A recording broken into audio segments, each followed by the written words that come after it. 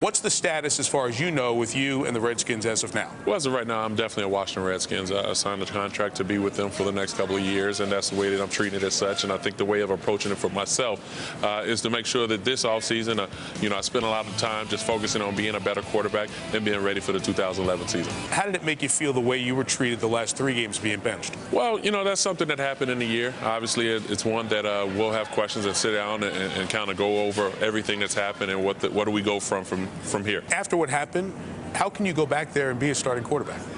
Well, there are a lot of things that has to be answered, and for all parties. But I think at this particular time, I think it's important for all parties just kind of keep everything low right now. I think what's less said is better, and then from now on, when the time comes when we do sit down, kind of iron it out and be able to move forward.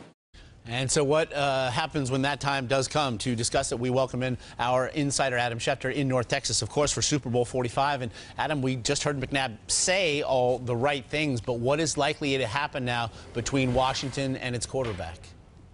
Josh, Donovan McNabb is so smart in the way he handles himself. He's so used to going through all these wars, all these years in Philadelphia and in Washington. But the truth of the matter is the bond between he and the Redskins is broken. And in any other season, it would be a slam dunk no-brainer. He would be gone from Washington. But because of the uncertainty surrounding the collective bargaining agreement, and there's that topic again, as it will be throughout the entire offseason, there are questions as to how and when he will be allowed out of Washington, and he cannot be traded until there is a new collective bargaining agreement. That may not happen until August or September, and if that's the case, you have to wonder if the Redskins at that point might not be better served holding on to Donovan McNabb, as improbable and as unlikely as that seems. In any other year, he's gone, and the chances are he probably never plays there again anyway. But because of the uncertainty with the CBA, there does remain that one stumbling block.